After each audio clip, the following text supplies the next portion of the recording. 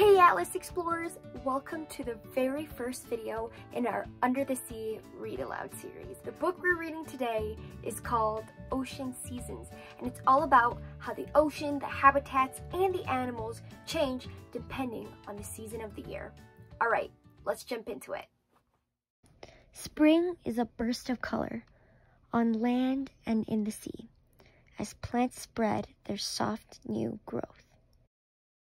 Urchins munch on kelp in shallow Pacific waters, but hungry sea otters eat their share of urchins, helping the plants grow into an undersea forest of many colors.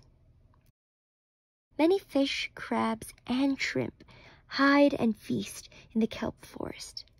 Diving birds and swimming seals dine on the young fish that live in the dense tangles of kelp. The humpback whales dive and circle under schools of fish. Looking up, they blow bubbles that form a net to trap their helpless prey. Summer is a calm, blue sea. Seals sleep in the warm sun. Baby puffins hatch in burrows on a rocky island.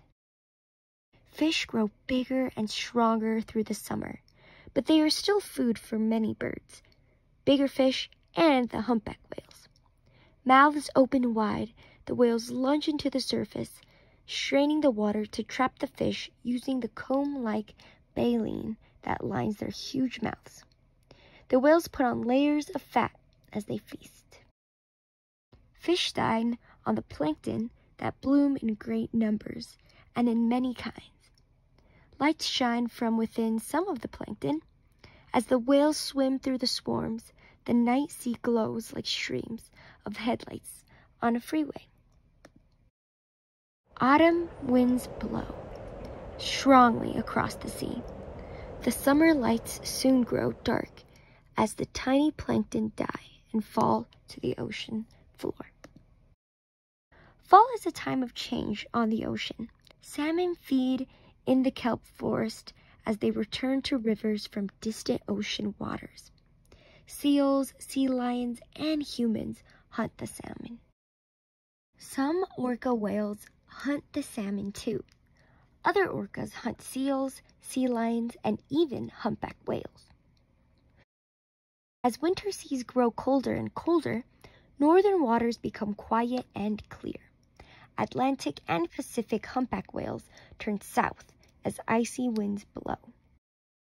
Winter whales leap and sing in the southern waters, just like baby chicks hatch on land in the spring. Baby whales are born in this warm ocean during the tropical winter. When winter turns to spring, the whales return to their northern waters as sea plants begin to spread their sparkling growth once again.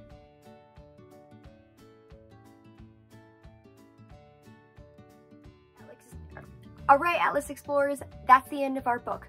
Now let's get right into our 3 facts of the day.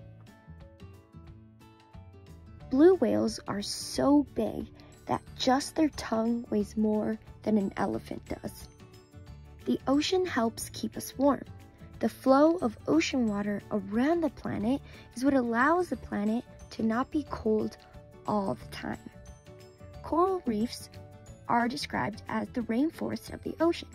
And this is because so many different kinds of animals live there compared to other parts of the ocean. Just think about Nemo and all his friends. Atlas Explorers, don't forget to share the knowledge. Let someone know what are the cool things you learned in this book today. Alright, that's the end of our story today. We'll see you next time. Bye!